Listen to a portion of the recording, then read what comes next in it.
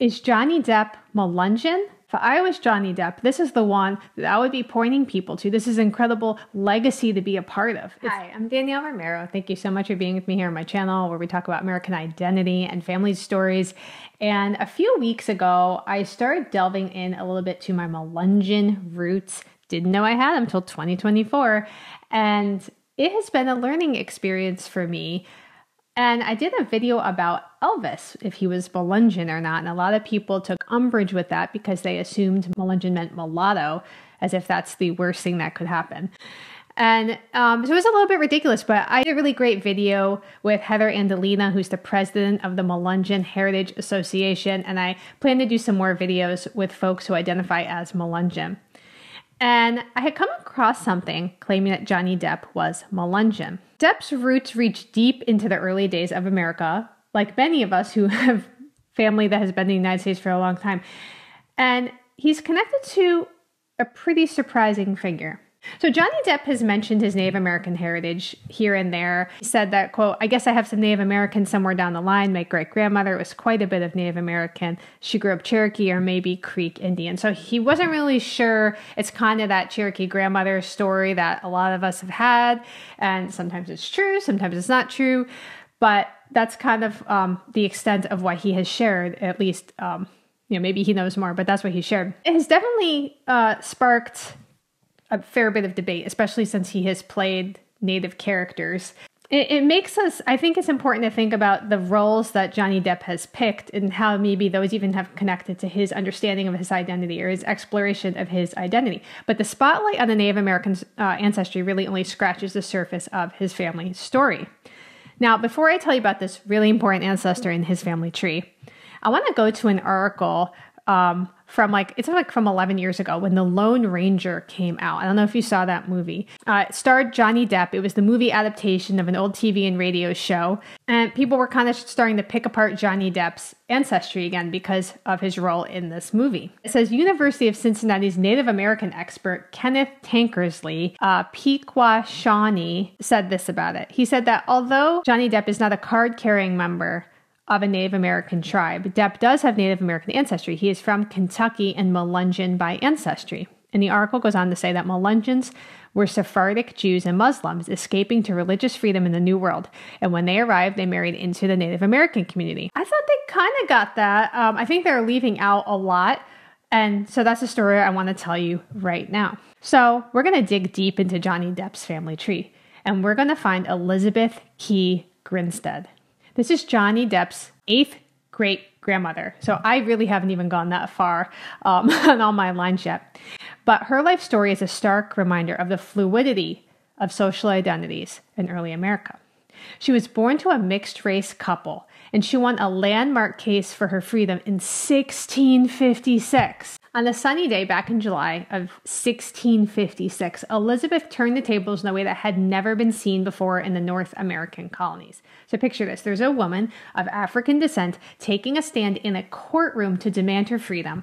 Now, let's rewind to her beginnings to get the full picture. Elizabeth was born in 1630 in Warwick County, Virginia. Her mom was an African woman who was under enslavement, and her dad, Thomas Key, was a white planter.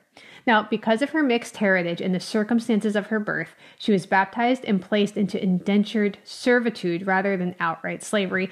And we talked a little about this in the Bacon's Rebellion video, but the difference, although sometimes nominal, was that an indentured servant had the hopes of possibly being free. But if you were just enslaved, that was off the table for you. So the servitude took a turn, though, when she ended up with a man named John Mottram. Elizabeth met William Grinstead, an English indentured servant brought over by Mottram. They hit it off.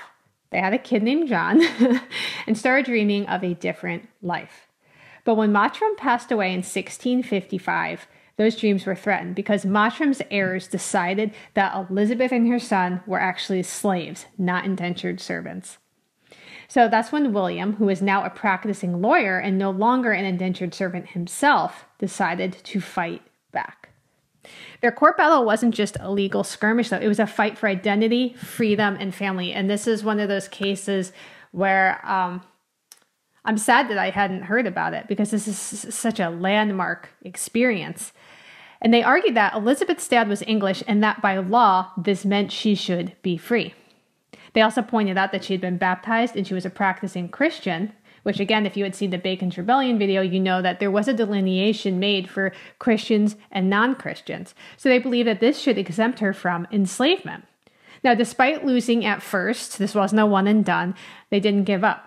They took their case to the General Assembly, where the committee agreed with Elizabeth, citing her father's status as an Englishman and her baptism as valid reasons why she should be a free woman. But this victory wasn't just for Elizabeth. It was a moment that challenged the very foundations of how slavery was viewed and implemented in colonial Virginia. Now, but this doesn't mean there were changes overnight, right? Bacon's Rebellion was coming up fast after this. And then you have the Black Codes and the Virginia Slave Codes of 1705. Now, Elizabeth's win was a beacon of hope. It was a sign that even in these rigid definitions, freedom and slavery was not as fixed as it always seemed. But the victory was short-lived because in the years that followed, laws that had allowed Elizabeth to claim her freedom were dismantled. Okay, the loophole closed and replaced by new ones that sought to cement slavery and racial divisions more firmly. If you have not seen the video on Bacon's Rebellion, watch that right after this. It is of the utmost importance to understand what is going on here. One of the most telling moves came in 1667. This was only 11 years after Elizabeth's landmark case. The Virginia legislature passes a law saying that baptism cannot change a person's status from enslaved to free. And this was a direct counter to part of the argument that won Elizabeth her freedom. The shift was a clear signal. The rules were changing and not in favor of freedom or equality. Now, Elizabeth Key's story, though, is more than just a chapter in history. It's a reminder of the fluid nature of status and freedom. And even in early colonial times before America was America, and a testament to the fact that legal and societal norms can still be challenged and changed. So her case highlights the beginning of a system of racialized slavery that would shape the future of America. But it shows us that at one time, these systems were not as rigidly defined as they could become. Johnny Depp is her direct descendant. So yes, he may have some Native ancestry. He may have Melungeon roots based on his Kentucky heritage. But really, this is an incredible story to have in your family tree. And if I was Johnny Depp, this is the one that I would be pointing people to. This is an incredible legacy to be a part of. It's absolutely incredible. You know, I think it's a beautiful lens to examine what American identity is. So Elizabeth's resilience, her fight against these boundaries, offers us a window into the formation of what would become an American identity, one that was contested, negotiated, reshaped through the lives of individuals like her. Well, when you look at Johnny Depp, what do you see? Well, you know, if you Google, what's Johnny Depp's background? What's his ancestry? People are always looking up, asking, is he Native American? Is he this or that? But beneath the surface of that is a deeper, more complex story. You know, the mention of Melungeon heritage introduces a complex layer to Johnny Depp's ancestry. Melungeons are mixed ethnicity people living in Appalachian regions, and they have long been the subject of speculation and myth. And their origins, often a blend of European, African, and Native American ancestry, mirror the multifaceted identity of America herself. So while the direct evidence linking Johnny Depp to Melungeons, I think, is kind of elusive, I haven't found anything that connects there or something that he said about it. What I found in his family tree is just as beautiful. And if you would like to support the channel and get this content ad-free, I'd love to have you join me over at my Patreon. I'll leave a link to it below. Otherwise, we'll talk soon.